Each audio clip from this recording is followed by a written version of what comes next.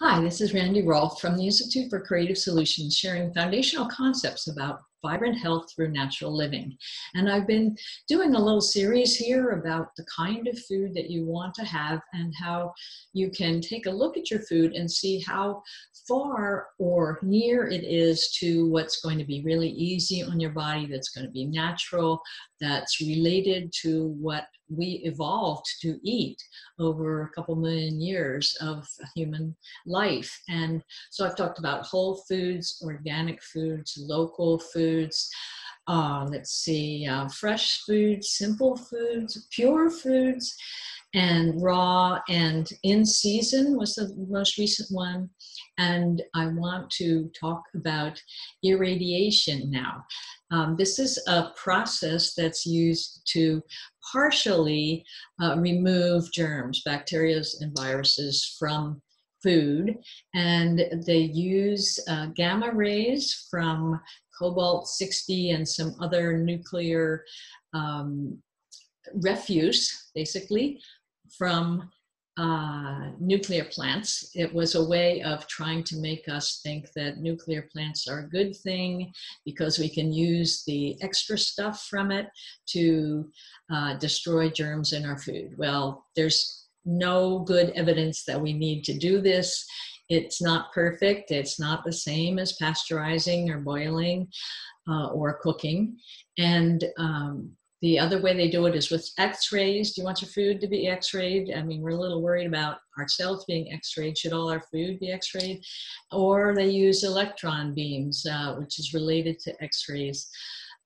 So it's a really, really high-tech way to deal with food that we've been eating all our lives. Now, of course, the argument for it is that we're transporting food for a week across a whole country or across a whole continent, and that the purpose is to reduce the likelihood of contamination with infectious substances. But it does not do the whole job, like I just said, and it creates free radicals, which are very dangerous in our body, and they destroy the vitamins and enzymes that are in the foods. And some foods it destroys only maybe 5 to 10%. Some foods it destroys up to 80% of the vitamins, the A, and the A, the C, the E, the K, and the B complex can be destroyed. And one of the reasons we need our food is to have those vitamins that are so intricate to our metabolism and our energy production. Also, the free radicals that are produced by this process kill the enzymes that can help with our digestion with our fresh fruits. And the FDA does approve irradiation of fresh fruits and vegetables, and also beef, poultry, shellfish, lettuce and spinach, and seeds designed for sprouting, like alfalfa sprouts, and even eggs in their shells can be irradiated. Now, how do we avoid that if we really don't want those? They are supposed to carry a label that's internationally recognized, a little Radura symbol, which most people don't recognize. And in this country, most of the irradiated foods are supposed to have words on them that they are irradiated.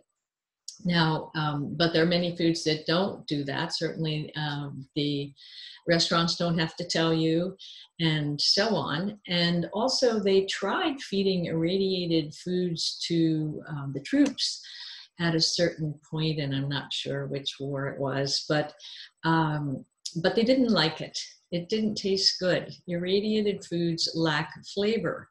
So this may be a whole reason, again, why we're not happy enough with the flavor of our foods. We just eat too many of them, or we eat too much salt and sugar to make our food taste better. It may be that some of it's irradiated. So what can we do? Luckily, if it says USDA organic, it has not been irradiated. That it's not supposed to have been irradiated if it gets that symbol. And any other kinds of organic certifications, they exclude irradiation as well. So it's a whole nother reason to buy organically labeled foods. So you make sure your food is not irradiated. Now, most spices and herbs that you buy are irradiated, and they do often say it on them.